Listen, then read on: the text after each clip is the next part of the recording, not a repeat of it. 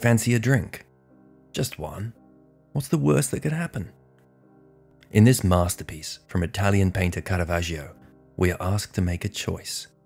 Will you give in to temptation? And if you do, how far will you go? Welcome to Pieces of Art. My name's Ollie Mills, and today let's take a moment to explore Bacchus by Caravaggio. We'll talk about the historical context and composition of the piece, and then I'll share the three things that I find most interesting about it, which are the themes of temptation, deception, and death. The first theme I'd like to discuss is temptation. This painting is not passive. It's asking us two questions. Do we want to give in to temptation? And where will that temptation lead us? It's likely that Caravaggio was asking this of himself as much as he was of the viewer. There are three temptations in this painting, and they form a triangle in the center of the frame. They are the offered glass of wine, the hand on the robe's ties, and the bowl of fruit. One of the first things we notice when we look at the painting is the glass of wine, which is unmistakably being offered to us. It's elegant, wide, and brimming with liquor. The boy holds it delicately with only 2 fingers. He feels as though the only polite thing to do would be to take it from him. The full bottle to his right is also an indicator of plenty more where that came from. And wine isn't the only thing on offer. The young man's garment is already partially off his chest, and his left hand grasps the ties of his robe, the only thing holding the rest on his body. The suggestion is loaded with sexual invitation. Bacchus was, after all, the god of ecstasy as well. Finally, there is the bowl of fruit, a common theme in paintings of the time and a specialty of the artist. Symbolic, even to this day, of bounty, excess, and beauty.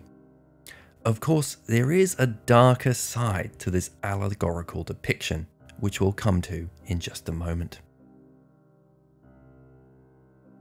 I'd like to now talk about the theme of deception in this painting. As with so many things in life, the warning signs were there all along, if only we just paid attention. Caravaggio litters this work with warnings that the Roman god's offering might not be as innocent as it first appears. Let's start with taking a closer look at the glass itself. At first glance, it looks full and inviting, but if we look closer, his grip seems almost precarious, and we can see ripples on the surface as though he has a slight tremor from the effort of keeping it outstretched. This added degree of motion in an otherwise static portrait could be interpreted as a subtle warning.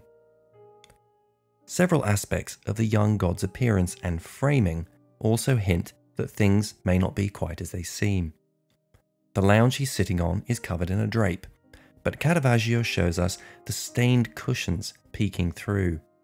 This detail, as well as his grimy fingernails, hint that perhaps this Greek god is just as flawed and capricious as the rest of us.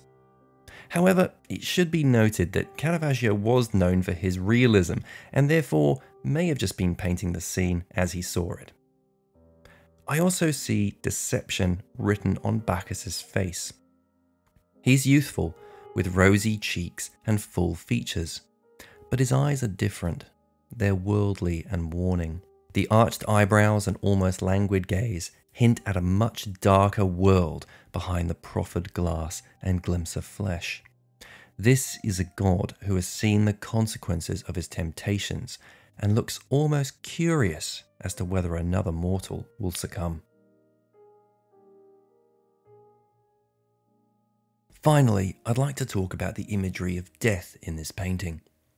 Caravaggio makes clear the future we will experience if we give in to temptation.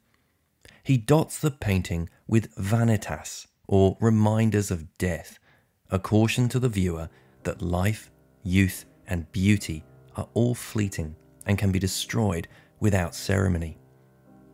The first is the fine ring of bubbles surrounding the surface of the carafe of wine. They float as though it has just been freshly decanted, making the drink look inviting and delicious, but we know they will soon pop and disappear forever. The bowl of fruit also gives caution that all is not as it seems. At first glance, it appears to be overflowing with juicy abundance, but looking closer, there is literal rot within, a warning that too much of this fruit will make you ill. Finally, we look at the garland of leaves around the bowl and in his hair. They too are turning and slowly dying.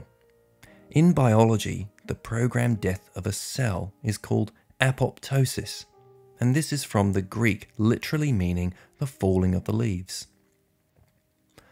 I think the fact that Caravaggio includes all these details is, sadly, a testament to the painful irony of being addicted. You know what you're doing is bad for you, but you just can't stop. This is not naivety, an innocent foray into a dark place. This is an artist that knows only too well the heart-wrenching dichotomy of being in love with the very thing that will kill you. I hope you've enjoyed exploring Bacchus by Caravaggio with me today. As an artist, he was way ahead of his time, probing the edges of the human condition with raw authenticity when such ideas were basically heresy. This painting touches on lust, desire, and addiction, but without judgment. These themes of choice and consequence are a feature of Caravaggio's work and have been common themes in other more modern media. To me, this is why this painting has a timeless quality, and its invitation to look inwards at your true desires is still as pointed now as the day it was painted.